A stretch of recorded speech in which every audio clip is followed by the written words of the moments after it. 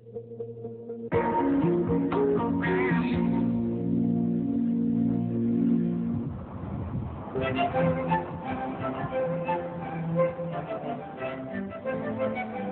standing in front of Goods Hall, which is the new home of the Queen's School of Business at Queen's University. It's essentially a start for the school in the sense that we have moved from a whole variety of different facilities into this very nice new dedicated facility that is actually a marriage of an old public school.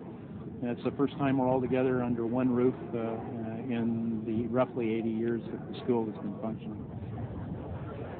The Victoria School was never part of the university, and the university acquired it some years ago, and it's a Victorian building in red brick, which doesn't really match the university. We were given the task of trying to add on to this building, and we had major pressures on us from the university to make it, a gateway, because it's at the eastern flank of the campus. They wanted it to integrate with all the rest of the buildings, both from pedestrian point of view, security, safety, landscaping, plus be a piece of architecture. It's really a marriage of traditional and modern architecture in a way that comes together.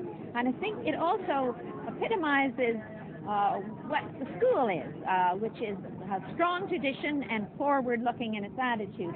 The students are the ones that are going to be most thrilled, but as I look at it, I think it's a beautiful building.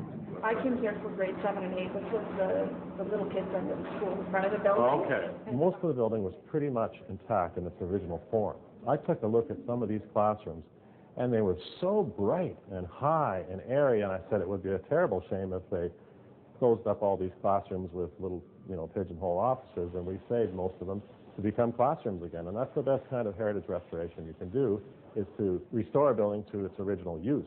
Don't call yourself Route 1. I was a student here during the 50s. Did I ever think at that time there would be a Goods Hall? No, I thought perhaps a Goods Tavern, but not a Goods Hall. This is it's really a wonderful thing to see the opportunity to bring together all the various factions inside the business school and put them in one place.